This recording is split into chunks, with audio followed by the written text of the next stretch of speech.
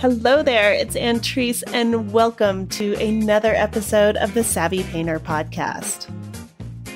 The Savvy Painter Podcast is published every week on iTunes, Stitcher Radio, iHeartRadio, and SoundCloud. If you are a painter or artist who is looking for down-to-earth, real-life conversations about art, how to create it, how to sell it, you are in the right place. Savvy Painter has been downloaded over 1 million times by artists in 150 countries. This is the place where you will find your community, you will be inspired to create, and you'll hear real stories from artists who are thriving with their art. So if you are new to this podcast, I want to welcome you to the Savvy Painter community. But make sure you don't miss an episode. Sign up for weekly updates, free guides, and workshop announcements. Go to savvypainter.com and click on join. It's that easy. Trekell Art Supplies is sponsoring this episode. Trekell offers sensibly priced art supplies conveniently shipped to your door. For over 30 years, Trekell has been obsessed with the art of brush making. They have been testing and tweaking their brushes to get the perfect balance, flow, and snap. And from now until July 20th, when you use promo code SAVVYGIFT, you get a free number 6 round golden Taklon brush to try out. So head over to Trekell.com, that's TREKELL.com, and use the promo code SAVVYGIFT at checkout, and Trekell's gonna toss in that free paintbrush for you along with your order. Julian Merrow Smith is a British painter living in Provence in the south of France. In February 2005, Julian started Postcard from Provence, a daily painting project at shiftinglight.com. He's completed over 2,600 daily paintings. Postcard from Provence has been featured in the New York Times, The Times, USA Today, The Guardian, and the Sunday Telegraph. Julian has been selected not once but twice for the BP Portrait Award at the National Portrait Gallery in London. He has also shown at the Royal Society of Portrait Painters in London and was selected for the New Contemporaries exhibition at the Institute of Contemporary Art in London as well. In this episode, Julie and I talk about a whole host of delightful painting topics. We talk about optimism and pessimism in painting, how his personality dictates his painting style, the importance of diligent practice, lifelong learning, and continual improvement, some of my favorite topics, and, of course, how we can be kind to ourselves as artists. Not only that, but Julie and I both realized that we will be in Italy at the same time, so we actually get to meet each other in person. This is so exciting. I can't wait for that. So here we go. I am so happy to introduce you to Julian Merrow Smith. Julian, thank you so much for being on the Savvy Painter Podcast. I am delighted to finally get you on the show. It's an absolute pleasure. I would love to hear a little bit about you and your work and how you got started as an artist. For the two people out there who have no idea who you are, please enlighten us. Oh, come on. I moved to France 18 years ago now and I'd taken redundancy in London and moved out here. A friend invited me and I only bought a one-way ticket and his wife very quickly found me somewhere to stay. How kind of her. It wasn't their house. And I started painting then, really. I mean, I'd started in London a few years before. I went to art school a long time ago and stuff, but I was a conceptual artist. I never really painted. I eschewed all that kind of artisanal thing and wanted to be a great intellect, yeah, right. So when I came here, I started to really learn to paint. So make sure I understand this correctly, you were trained as a conceptual artist. Well, I went to art school in the late 70s, so they didn't teach you anything. There was stuff available. And most of the painting that was going on, there was some figurative, but it was mostly, there was a life model. She wandered around in a kimono and nobody ever seemed to use her.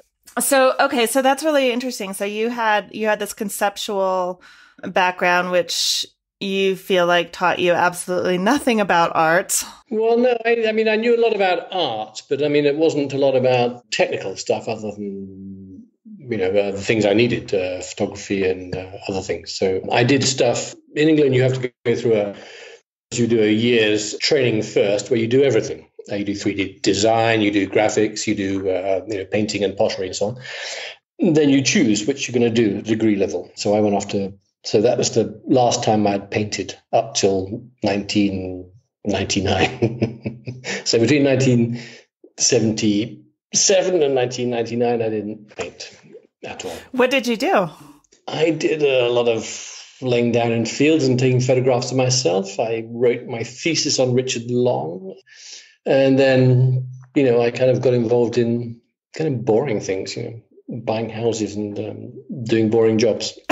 By that, do you mean non-art related jobs? Is that what you're trying to say? Yeah, really. Until actually I started I used to run cinemas. I was working in a cinema, and then I eventually ran cinemas for a small company in London.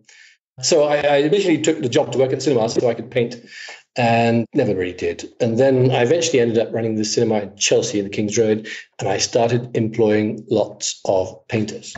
And then I started going to openings again, and Peter Doig was regularly cycling past and popping in to say hello to his friends, and the guy whose painting's going for $33 million. Oh, that Peter Doig. That Peter Doig. So I was kind of hanging around with those guys, and I started going to openings and getting interested again. And I saw a show by an English painter, Ivan Hitchens, at the Serpentine in London, and I just had never seen anything like it. Very kind of abstract landscapes, and I just loved them. And I started painting. And then there was Lucian Freud at the time, was very big, and so I started painting myself. And then eventually I started painting myself a lot, and then I took this redundancy and came down here. And then when I came down here, I was about to be, I think I was 39 when I came down here, and I wanted to get into the BP, which at the time you had to be under 40. And so I had a year, and I put a painting in, spent a few months doing this painting and put it into the BP and got in. And that was my first, ooh. I had, going to the National Portrait Gallery and go to the opening and so on. And at this time, were you living in France then, or were you still in England? Okay. Yeah, I've been here for about a year when I did that. Yeah, so I'll let you get the word in edgeways. I do apologize. I'll just shout over you. Us Americans, you know how we are. When I want your attention, I will get it, Julian. Okay, fine. So, and for people who are listening, it's because but prior to this conversation, we were making jokes about British communication styles versus communication styles from the US. And people from the US have this, somehow, I don't know how we got it. We have this, people think we're loud. I don't get it. This undeserved reputation. I know. It's offensive. No. But it was you that said it, not me. So. It was me who said it. I will own it. And my husband tells me all the time, oh my God, you guys are so loud.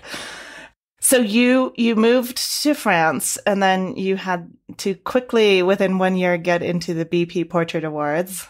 Yeah. Kudos to you for doing that and getting in there. But I'm kind of curious. So you said you were going to these art openings and seeing these paintings that really sound like they inspired you in London, that inspired you. Yeah. Mm-hmm. Why the move to France? That was just redundancy. So I had a bit of money, and I'd been painting sort of in my spare room. And I had a friend who I'd gone to this foundation art college with. Mm-hmm. He went off to Oxford and did English instead, deciding art wasn't for him.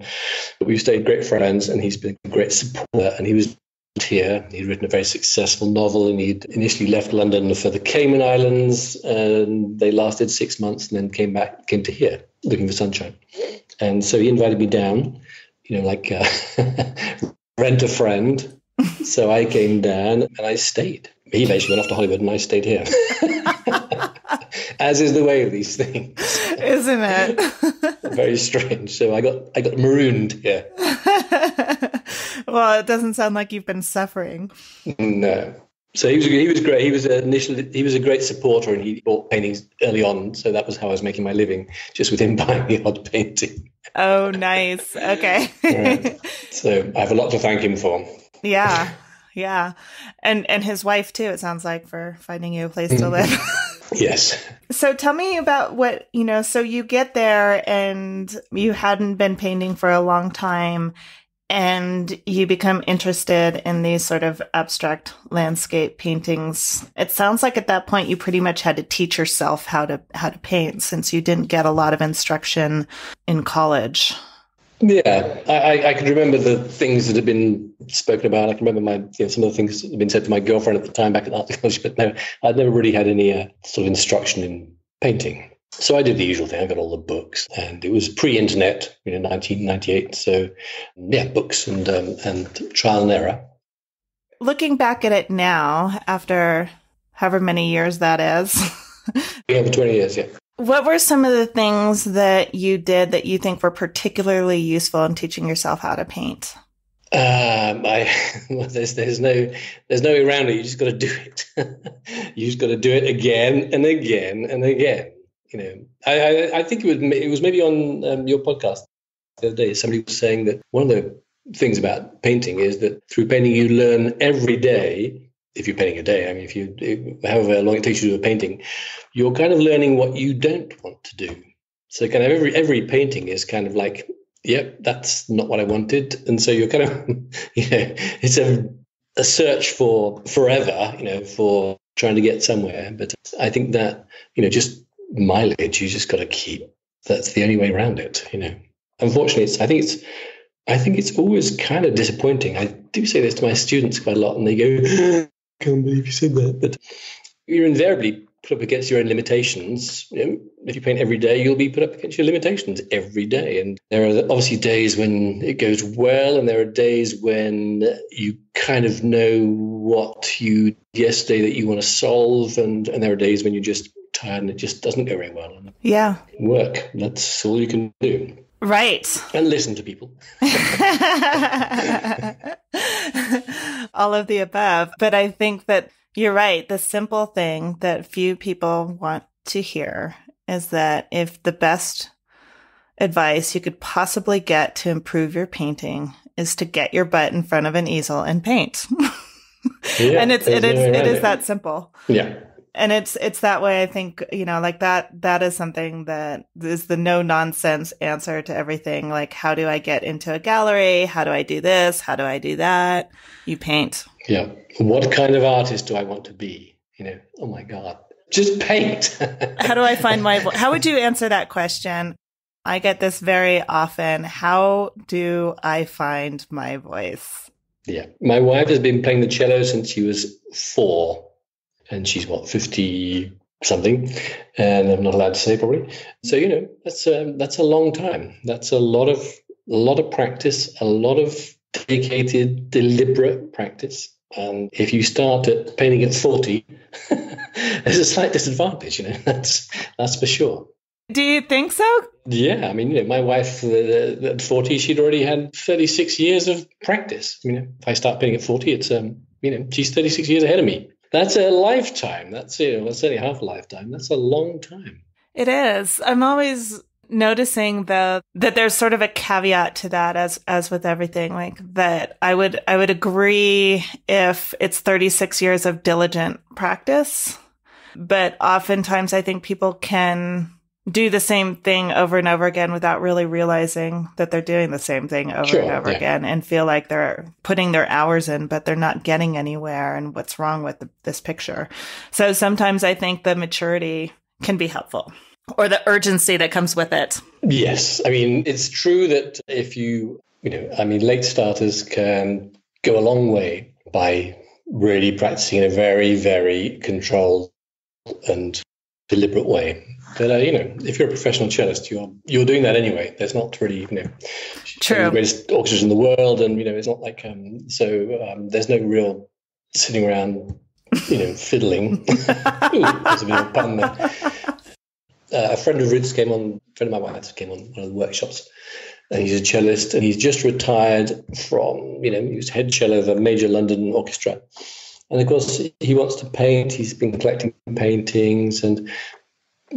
But he's retirement age, and he wants to be as good at painting as he was on the cello. Now, you start in your late 60s or whatever, it's difficult. You are at a disadvantage.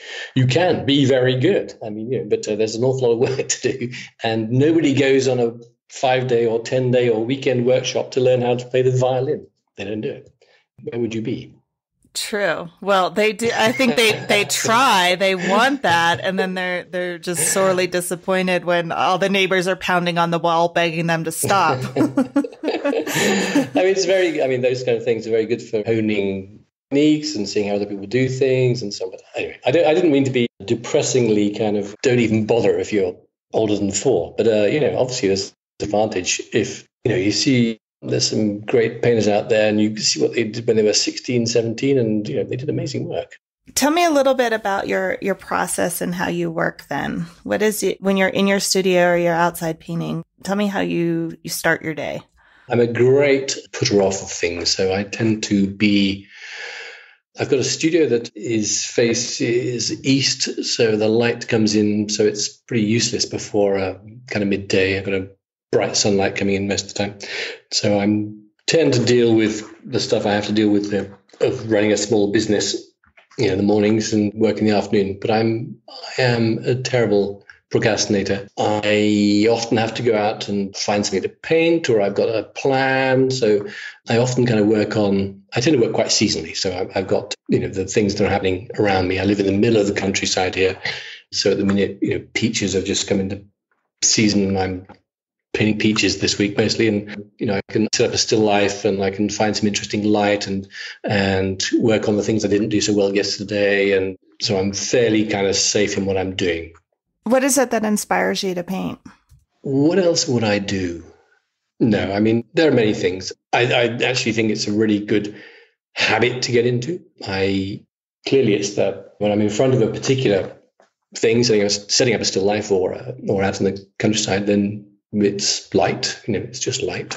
Basically, you sit down, you move the stuff around, and then there'll be a moment when, the light does something wonderful, and all you've got to do is sit down and try and capture it, which is the difficult thing, of course.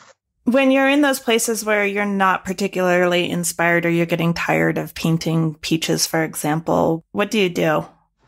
Change it up, go and paint by the river or something. We've been trying to go most years in the autumn now to Venice, for example. It's just a really nice change after a summer, painting here, and just to be around boats and water and so on, for example, is great. Or we go to the seaside or some, place. I mean, one of the lucky things that I have here is that I'm 3.5 hours from the Italian and the Spanish borders, so I can be in Barcelona or Genoa or whatever in 4 hours. So you're in the south of France? Yeah. Okay. Yeah. Marseille is about an hour. So there's always something I can do to get up and shoot around. And because it's very easy to travel with painting kits, and I've got it down to a fine art of a small box and small amount of paint and so on, I can pretty well take it with me wherever I go. So we tend to do quite a lot of holidays together which are designed around me being able to paint. That's very handy. Yeah, it is. It's wonderful. Can you describe your paint kit? Yeah, I've got a fair few different paint kits, but generally what I've been using is Ben Haggett's Prima Poche boxes, which are great just because all the kit just fits inside. So I've got, I keep all my paints and so on. I'm sorry, what is it? There's a guy in Montana.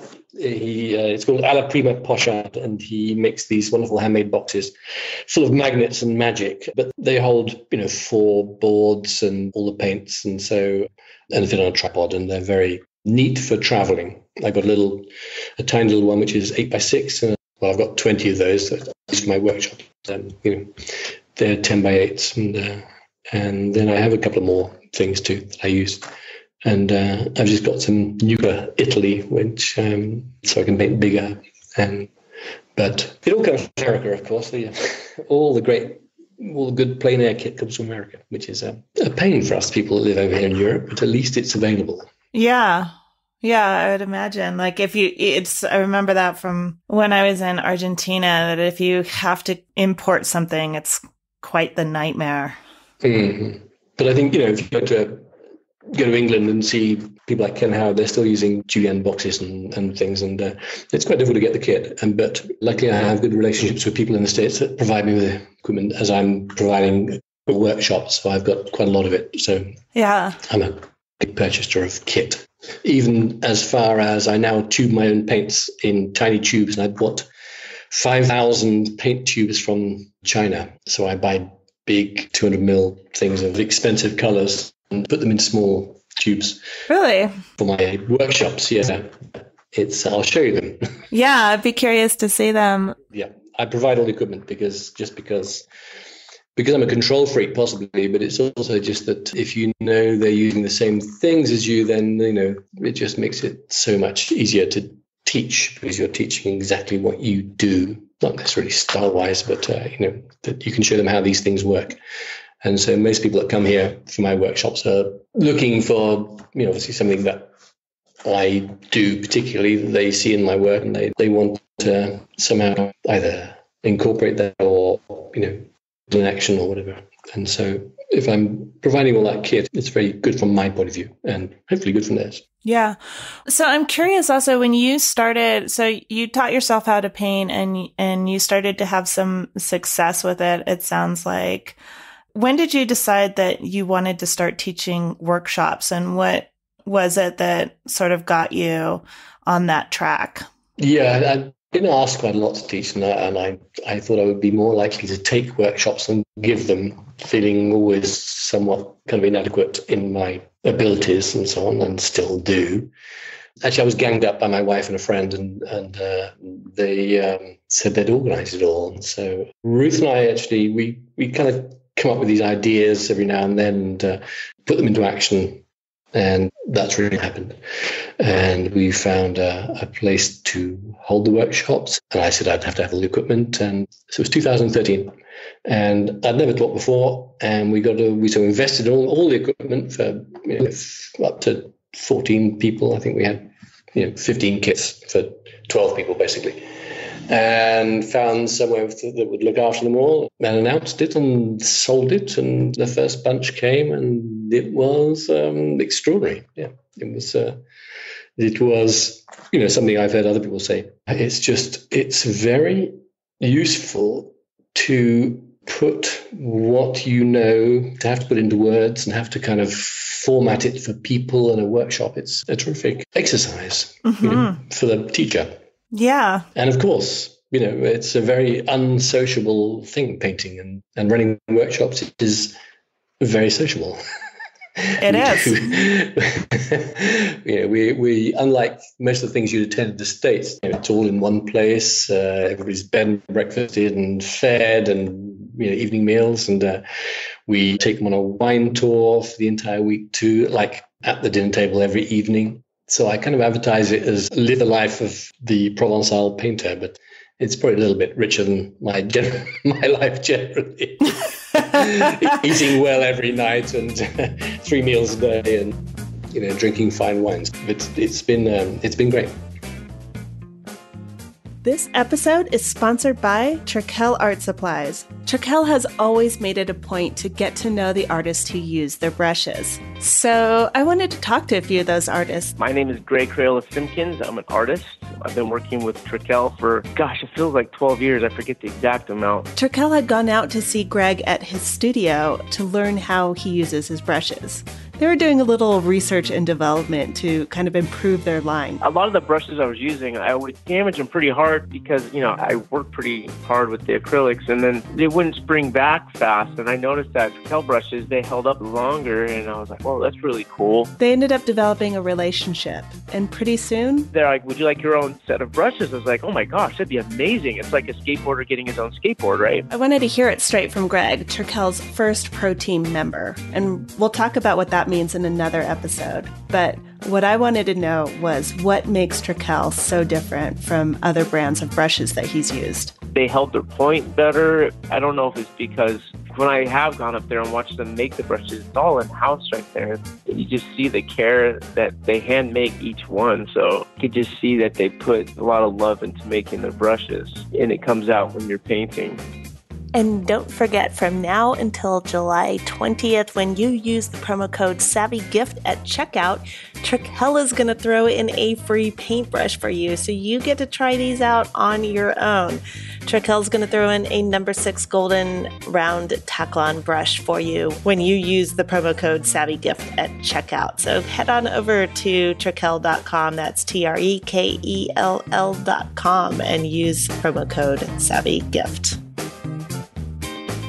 So I'm really curious about this because I know that there's a lot of artists who have questions about how do you get that, how do you start the workshop? And I think one of the things, at least from what I see, that stops people at first from doing it is kind of what you referred to, that feeling of inadequacy, that who am I to teach what I paint? And I think it's really interesting what you said, because I think I just want to kind of highlight something that you said that I think is super important for this, which is that when I hear at least people struggling with the idea of whether or not to start a workshop, their struggle is, who am I to teach painting? There's so many other painters out there who do it better than I do, perhaps, or blah, blah, blah, blah, blah, like, something along those lines.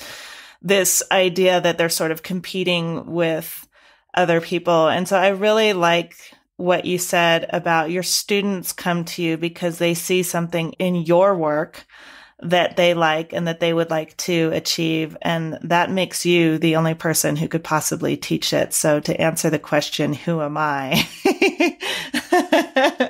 You're the only one that can do it.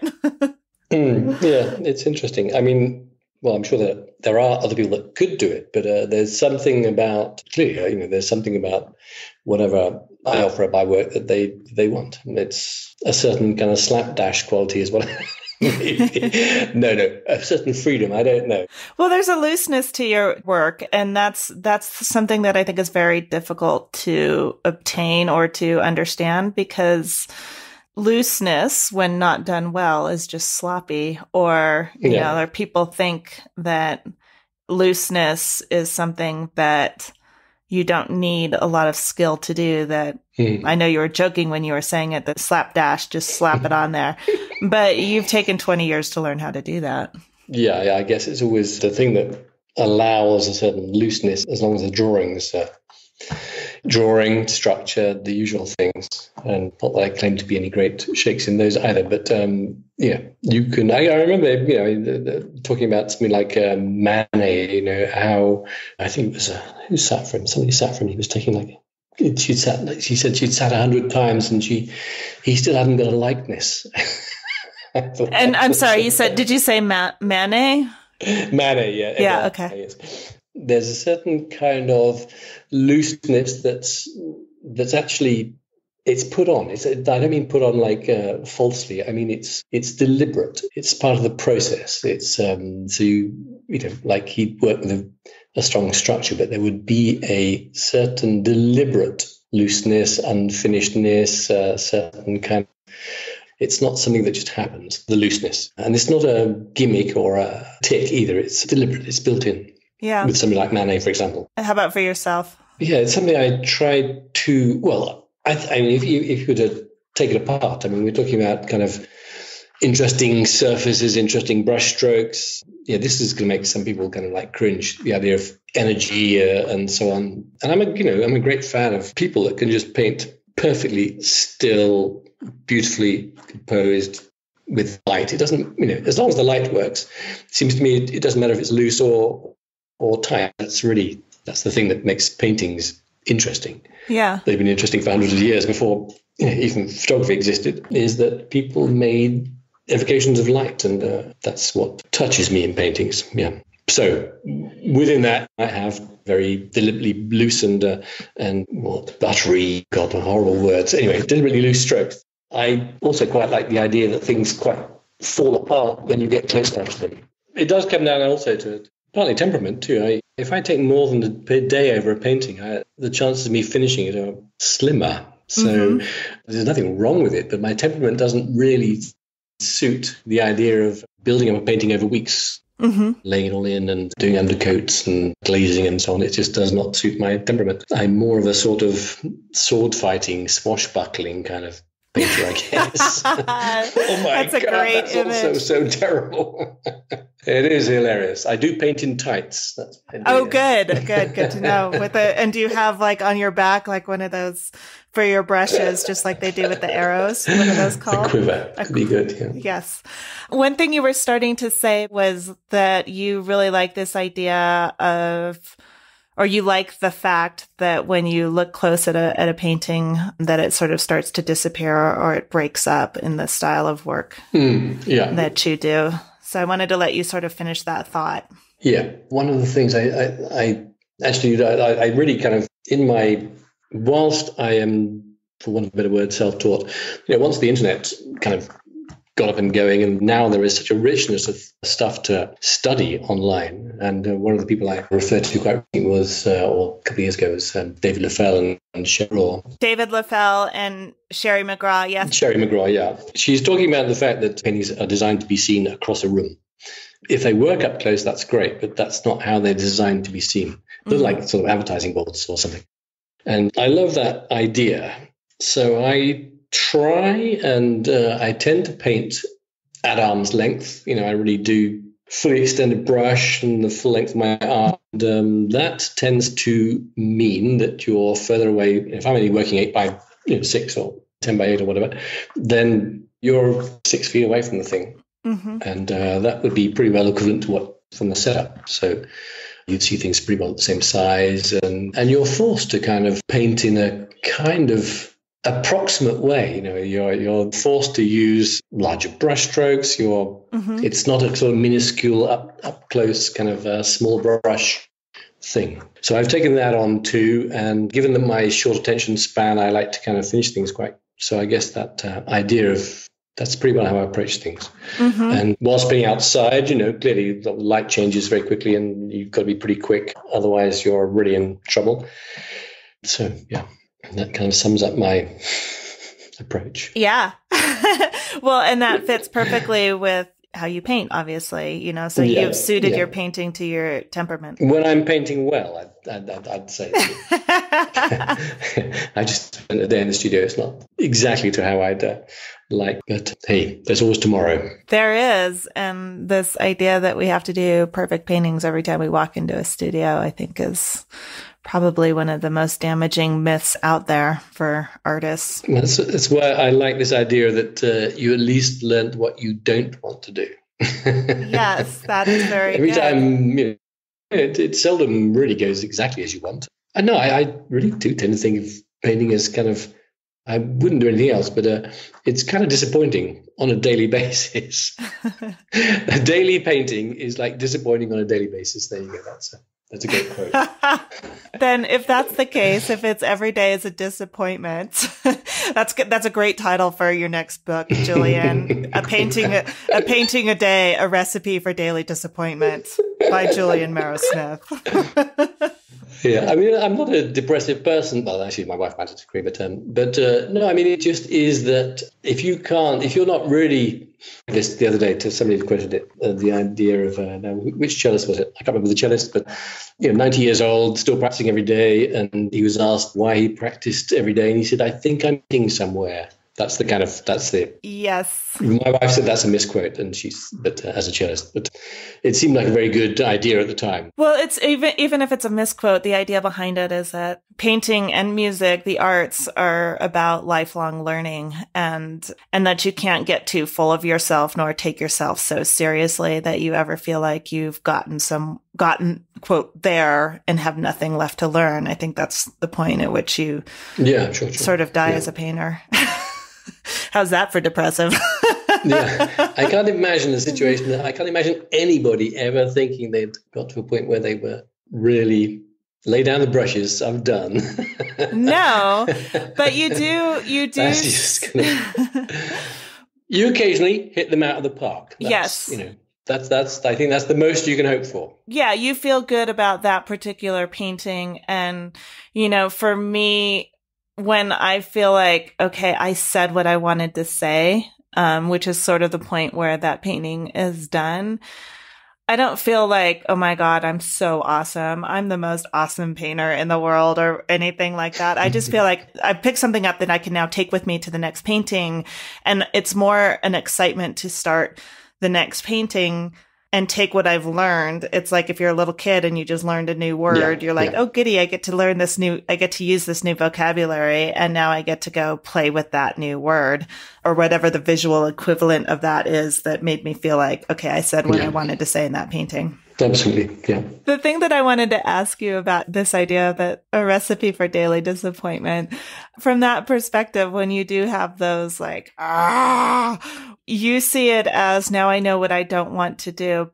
How do you take that forward? I'm just kind of curious because I think it is so important to know what you don't want to do. And I'd love to hear from you, like when you have these days of that was a disappointment, how do you continue to paint when you're sort of in that mode, if that makes sense? It's not like wrist-cutting kind of disappointment. What I mean is that it's kind of incremental. It's you're hoping. I think the sporting metaphors are good. That you go to the park and you want to score a home run, you want to hit out of the park and all that kind of stuff. And most days, if you went in there and every day and did that, then wow, then you would be one of the greatest players ever. So it's not like that. So there's always. It's not really, I suppose disappointment is a very strong word. I guess there is a sense that you can always do better. And so that every day in the studio is kind of adds to that experience. Let's be kind to ourselves. So I would call it mildly disappointing. I mean, it's kind of like, damn, I really wanted to hit that out of the park, and it's not really. It's okay, it'll go on the market, I'll sell it, and so on. And I suppose it's that thing of I know I'm not there yet, and of course you will never get it, so that's probably a good thing. But it just means it's like back to the drawing board, And when it's going well, and when you've got time in the studio, and you get a good run of work, many days on the trot, where you're really trying to. And you're taking problems from one day to the next and you're trying to solve them.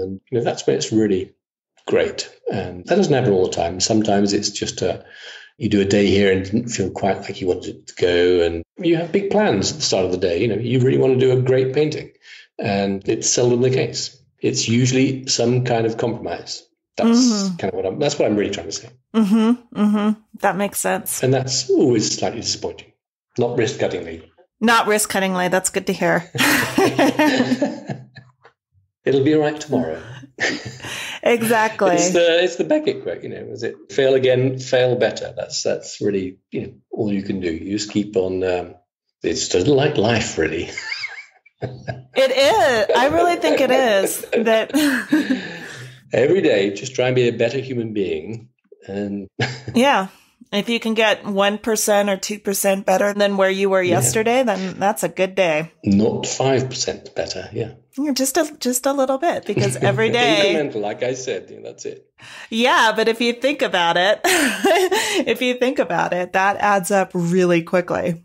Yeah, I've heard you do your, the dollar sum thing about savings. I had, and that's true. You think of it the same way. It's like stuff in the bank, hopefully there's all those cliches. It's 2 steps forward, 1 step back. And basically you go on, you keep trying to get better. You try to focus on what didn't work. Sometimes it's just, today I'm probably just a bit tired and it didn't quite go how I wanted it to go. Other people might be very happy with what I've done. That's the difficulty as well. So it's, I know what I wanted to do. I think I did anyway. And I didn't quite achieve it. So yeah. Tomorrow. Exactly.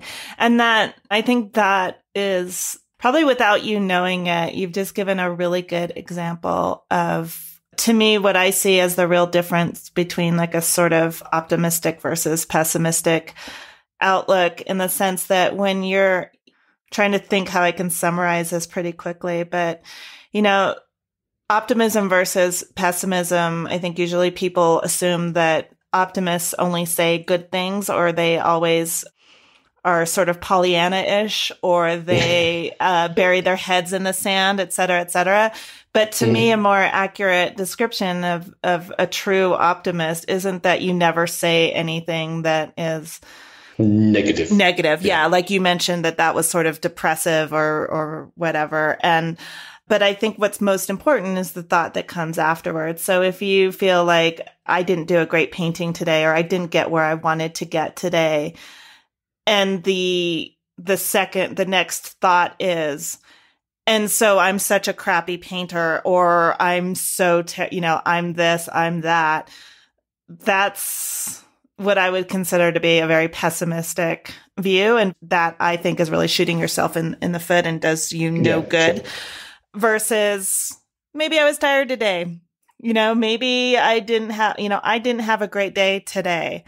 That I think is a more optimistic view and a more helpful and healthy view than saying, then immediately coming to this idea that you're not a great painter, or you never will be, and blah, like these ultimatum type statements versus, okay, tomorrow's, like exactly what you said, tomorrow's another day. I can get back in the studio tomorrow and keep moving forward.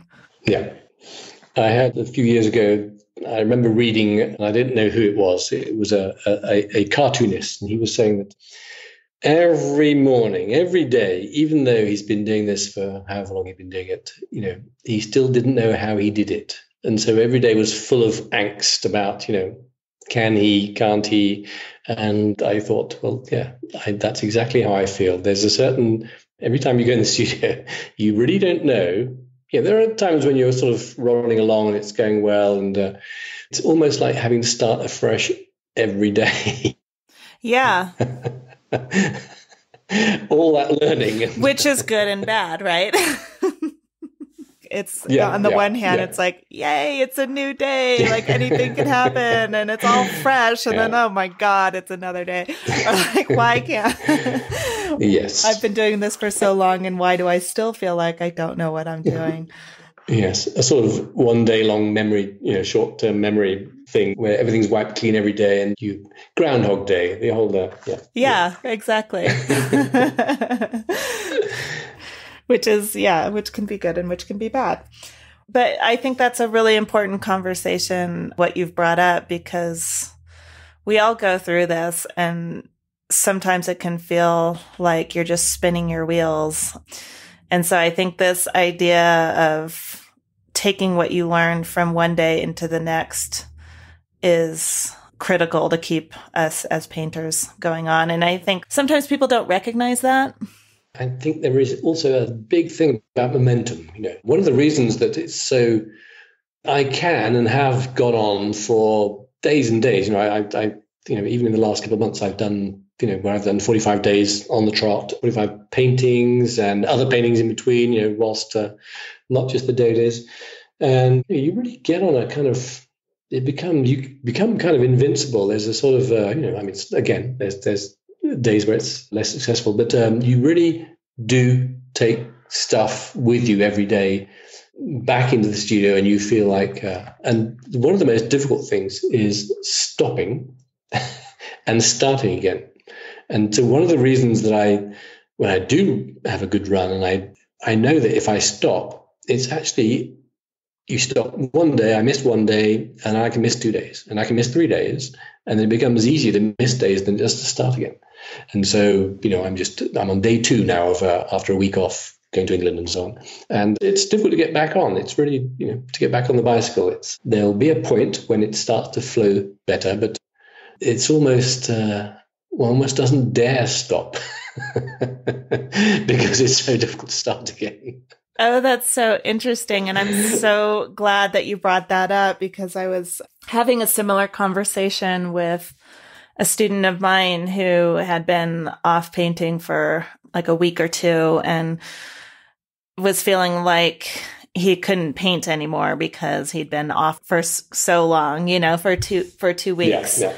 So I love another person saying, yeah, this is a thing. This happens. And I think it also speaks to this idea that even if it's only 15 or 20 minutes, doing something every single day just makes your life so much easier in the long run. And again, it's that cumulative thing that we were talking about, that as you continue to paint every day, even if it's just a little bit, that momentum that you build is super valuable. And it starts that flywheel going. It starts you going in the right direction. And that can also go in the opposite direction, which is, that whole inertia versus momentum, right? That it can be the opposite. I love the flywheel. That's perfect. A great big heavy flywheel that once it's stopped is, not easy to get going again. That's perfect. Yeah. Keep that thing rolling round. I know. Like you say, just touching base, that's what it's like. You being in the studio, doing something and just keeping it all. It's also so much a mental thing, your headspace. That's really, for me, I'm living out here in the country. I've got a family, so but often I can spend really a couple of weeks just solidly in my own head, working through stuff and then going to the studio and working it. And it doesn't make me very easy to live with, but that's just one of those things about it's kind of what you need. And that's real flywheel momentum, I guess. Yeah. It's kind of interesting what you said, that it doesn't make you very easy to live with. I didn't discover this. My husband pointed it out to me very clearly that when I don't paint every day, or when I'm not painting, I'm not fun to be around. So it's really interesting that the most healthy thing, for our marriage is for me to paint every single day, because as my husband says, I'm not. Yeah. No, I know it well. It's the friend who I originally came down to see, 20 years ago, what it was. If I'd get low, he'd say, just, Ben, go and paint, Yeah. He'd know full well that it was what sorted things out for me. It doesn't always seem like it when you're not doing it. That's the trouble. But other people can tell you that would be the thing to do. Go back in the studio. Immediately. Yeah. For God's sakes, please. Here's your paintbrush. Go. My wife's father's a painter, so she knew what she was getting into. Yes. That's my excuse anyway. My poor husband had no idea, but at least he's observant enough and vocal enough about it to be like, you know what? I think you should paint. And the funny thing is that I think oftentimes artists struggle with this sort of guilt for being an artist and the amount of time that it takes, and going in and locking ourselves into our studio. And there's extremes to everything. If you're the type of person that's completely ignoring your family and not spending any time with them and locking yourself away and not communicating, that's not what I'm talking about. But what I am talking about is that this idea that we sort of that's who we are as human beings, is we are artists. And when we don't honor that, we tend to become intolerable human beings, And so kind of the best gift you can give to your family is to take care of yourself, both physically and mentally. And then in the case of most artists, the mental self-care is get in your studio and paint. Yeah. I saw a documentary about Alice Neal. Is it Alice Neal? Neal. Mm-hmm. Yeah. And made by her grandson, I think. Yeah, that's good. You should see that if you get a chance to see it. It's extraordinary. Yes, and from what I haven't seen it, and I would not consider myself an authority on Alice Neal, but from what I've picked up, she was in that other extreme of locking everybody out and just painting. Do I have that right? Yeah, she had two kids running around, and yeah. But and they have opinions about it. Yes, we're both grown ups now, but obviously. Yes. But that's yes, that's an extreme. She went to the other extreme of ignoring the family and damaging the people she loved. Yeah, which is not what. Yeah, possibly. Yeah. I'm trying not to do that. Yes. Yes. Well, Julian, speaking of family, I know you have people out waiting for you to have dinner and all sorts of things and join the party, as it were. So thank you very much for this conversation and for taking the time to talk with me and for all of the insights that you gave us. It's great. I hope it was in some small way useful or interesting. It was great to talk, and I'll see you in Italy. Yes. Thank you so much to Julian for such a great conversation. Go to savvypainter.com for show notes on this episode to connect with Julian and to see his paintings. While you're there, make sure you don't miss an episode of the podcast. Sign up for show updates and free guides at savvypainter.com/subscribe. One more thing I want to let you know. This year, you can expect a lot more workshops from Savvy Painter. If you are an artist who struggles with getting painting time in or feels like you're always busy but never really moving forward with your art, then my workshops just might interest you. Past workshops include Mindset Mastery, a 5-week online workshop to help you get past the roadblocks that keep you from painting. In it, we tackle the inner critic, fears of artists, and setting yourself up for a successful creative day. The workshop, How to Develop a Relationship with the Right Gallery, helped several artists find the right gallery and show their work. So if this is something that interests you, you can go to savvypainter.com/workshop and get on the email list. This is separate from the main list that tells you when a new episode comes out. This is just for the workshop, so you don't get quite as many emails, but when you do, there's always something really good happening. Sign up now and get a downloadable PDF with case studies that tell you exactly how 3 artists pushed through barriers that were getting in the way of their studio time. You can, for example, learn how Rhonda went from not wanting to call herself an artist to getting her very first solo show. Also, listen to an introverted artist describe how she built her confidence and then spoke in front of an audience of her peers. And you can discover the tools that Samantha used to take back her power after a decade of believing that she had no, I'm putting air quotes there, she had no talent. So again, go to savvypainter.com/workshop to reserve your place on the list. When you sign up, you get that downloadable case studies that I mentioned, but more importantly, you get exclusive invites to upcoming workshops. Most of the time when I launch a new program, it sells out before I ever announce it publicly. So reserve your spot now at savvypainter.com/workshop. Until next week, this is Antrese Wood with the Savvy Painter Podcast. Thank you so much for listening.